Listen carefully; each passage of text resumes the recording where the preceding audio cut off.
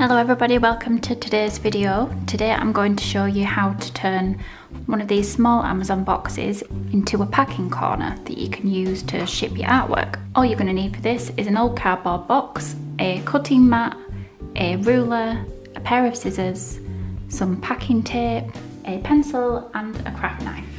And that's it, so let's get started. The first thing you want to do is open the box up flat.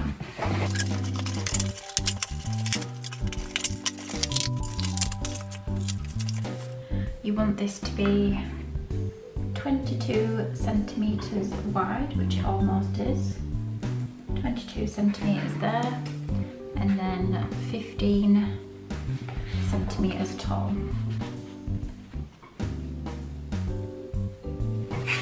So then measure that on the other side so it's equal.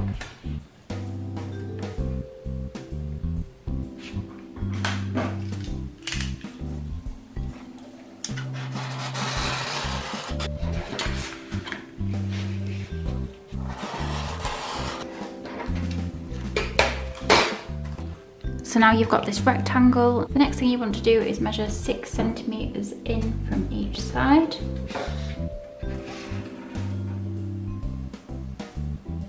There and there. And then this in between part in the middle should be 10 centimetres.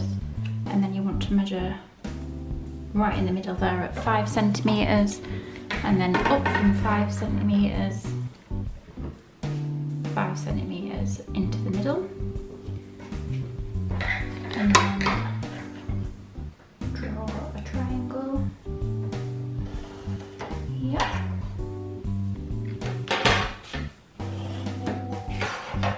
And then cut that out.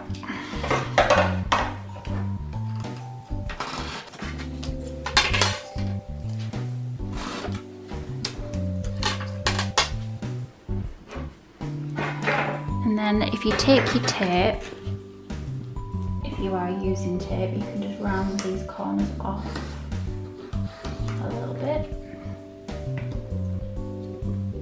which just looks a little bit neater.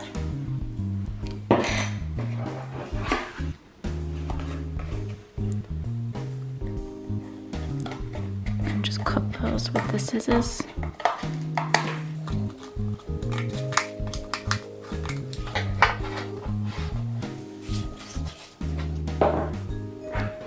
So next you want to score a straight line all the way across that's lined up with this side of the triangle here. And then again on the other side. And this is so you can bend it into shape. The next thing you want to do is measure the depth of the frame or the canvas or the piece of wood or whatever it is that you're trying to pack. And the last one that I did was, I think it was 2.5 centimetres. So you want to measure whatever that measurement is.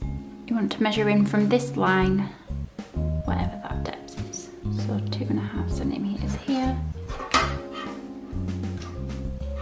2.5 centimetres here. And on the other side, 2.5 centimetres here, and 2.5 centimetres here.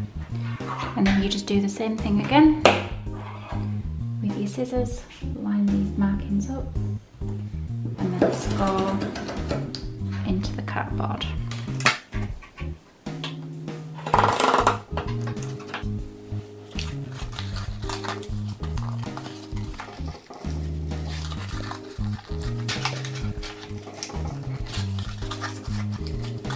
Then you bend those inwards like this.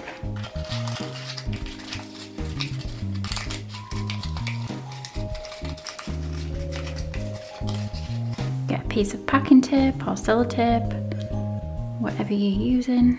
Line that up as neatly as you can.